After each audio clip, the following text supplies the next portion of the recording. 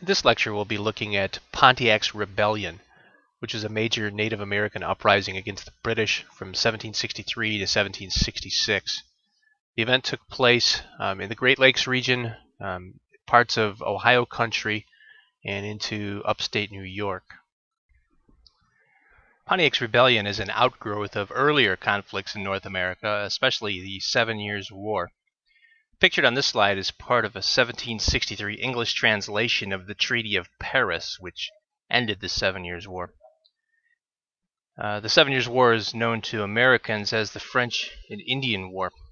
As a result of the war, the French transferred their territorial claims west of the Mississippi River to Spain.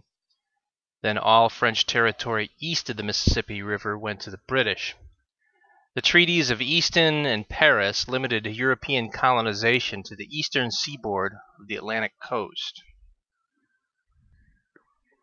This map depicts the vast territorial changes that occurred as a result of the 7 Years' War. Areas in red are those that were British territories prior to the war, while areas in pink represent French lands acquired by the British in 1763 after the 7 Years' War. The tan-colored regions are French lands that went to Spain. Post-war relations between the British and Native American groups started quite poorly after the war. The British exhibited little cultural awareness of the native peoples, and they tended to treat Native American groups like conquered foes. This didn't sit well with Native Americans, of course, because they didn't believe they had actually lost a war. It was the French that had lost the war, and many of these native groups weren't even allied with the French. In their dealings with native groups, the British issued unilateral demands without any diplomatic negotiations, which of course was different from the previous relations that the Native Americans had with the French. British traders engaged in unfair trading practices. This was due to their essentially monopolistic positions with no other traders around. Most importantly, the British failed to stop new white settlers from moving onto Indian lands. Understanding the difficult situation, the British in 1763 raised troop levels in North America to 10,000 soldiers. Pictured here is British General Geoffrey Amherst, the military leader in charge of post-war British territories in North America. Gift-giving had long been an important part of trading and political relationships between the French and various Native American groups. However, Amherst considered this bribery or extortion, and he refused to recognize the importance of this tradition to Native Americans.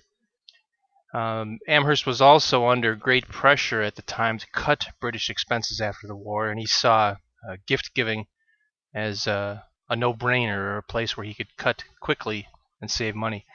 However, Native American groups regarded this change in policy as an insult, and it did not sit well with them at all. The Delaware prophet Neolin played an important role in the conflict that would become known as Pontiac's Rebellion. The image on this slide is a 20th century sculpture of Neolin by artist Phil Cote. In 1761, Neolin claimed to have received visions that told him to preach a new way for Native Americans. In his vision, he learned that Indians were to give up alcohol and to give up polygamy. They were to reject modern technology and return to traditional values. Native groups, according to Neolin, should drive out the Europeans. Eventually, Neolin proclaimed, God's favor would be bestowed on those who returned to the traditional ways. While some ethnohistorians and anthropologists have noted a number of similarities to Christian philosophies in Neolin's message, the end result, regardless of whether this was a indigenous religion slightly influenced by Christianity or not, was that this philosophy reached a very wide audience among Native Americans in the early 1760s. The years of 1762 and 63, particularly that winter, were especially difficult for Native Americans in the Ohio country and the Great Lakes region. There were significant crop failures and famine, and several major epidemics struck Native American groups in the region. The British refused to provide aid to Native American groups, which angered Indians who believed British assurances earlier that they were equals since they had been allied in war. The image on this slide is of Ottawa Chief Pontiac. as depicted in a 19th century painting by John Mix Stanley. Pontiac's Rebellion is sometimes called Pontiac's War, Pontiac's Conspiracy, Pontiac's Revolt. This was a major conflict, a revolt against the British, in part led by Pontiac, who was a Native American leader uniting various tribes with the principal goal of expelling the British from North America. However, some historians dislike the attachment of the rebellion to this single figure of Pontiac, as there were many leaders, and at best this was a loose confederation of Native American groups. There were significant massacres and atrocities on both sides during this conflict. Pays de Nord is a French term meaning upper country. It refers to the upper regions of the Great Lakes and upper St. Lawrence River basin. So we're looking at Michigan, Ontario, Ohio, Illinois as the Pays de Nord.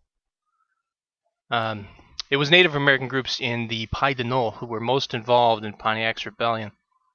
In the Great Lakes region, the Ottawa, the Ojibwe, the Potawatomi, and the Huron were principally involved, although there were a few individual tribes who did not participate. In eastern Illinois country, the Miami, the Kickapoo, the Piankashaw, the Mascoutin, and the Wea participated. In the Ohio country, a significant number of groups such as the Delaware, the Shawnee, the Wyandot, and the Mingo participated. The only major group not participating were those closely allied with the Iroquois Confederacy in upstate New York. This slide shows the locations and the dates of the major raids by Native American groups against British installations during Pontiac's Rebellion. After some early 1763 victories in taking such installations as Fort Sandusky, Fort Miami, and Fort Presque Isle, Native groups failed to take Fort Pitt and Fort Detroit after very long sieges. These were two of the most strategically important points. Hundreds of British soldiers were killed in the attacks, with thousands of white settlers killed or forced to flee their homes in the Ohio country and the surrounding regions. At least 200 Indian warriors were killed. That number may be higher. Countless more Native Americans died from smallpox at the time. There's a suggestion that this may have been an early example of biological warfare that occurred at Fort Pitt. Some documentary sources indicate that General Jeffrey Amherst may have ordered the delivery of blankets to Native Americans that had been contaminated with smallpox. There's some historical debate over whether this can be accepted as true or not, but it is clear from the evidence that he suggested this at least at one point, and may have been an example of a deliberate attempt to infect Native Americans with smallpox at Fort Pitt. Pontiac's rebellion forced the English crown to mandate an end to the encroachments on Indian territory. No white settlers were allowed to be west of the so-called Proclamation Line, according to the Royal Proclamation of 1763 by King George III. The Royal Proclamation of 1763 attempted to create a buffer zone by outlawing settlements west of the Appalachians. The act was intended to prevent new settlements from developing in the Ohio Valley and to remove any European colonists already there.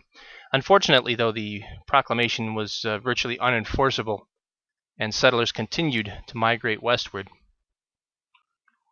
This map shows the Proclamation Line on the right-hand side that was designed to block further white settlement on lands reserved to Native Americans. The map also contains detailed analyses of the areas controlled by the British, French, Spanish, and Russian empires prior to the 7 Years' War. In the past, Pontiac's rebellion has been depicted as a setback for Native Americans. Modern historians, though, typically view the war as a stalemate, at least in military terms. Native Americans were unsuccessful in their efforts to remove the British, and probably unrealistic as well. Even to push them beyond the Appalachians would have been probably beyond their capability. At the same time, though, the British could not triumph over the Native Americans. They could not conquer them, simply enough. There just were too many and too few soldiers. Native Americans ended up winning something of a victory by forcing the British government to change their policies, though, as we will see, this was a short-term gain at best. This brings to a close our brief look at Pontiac's rebellion.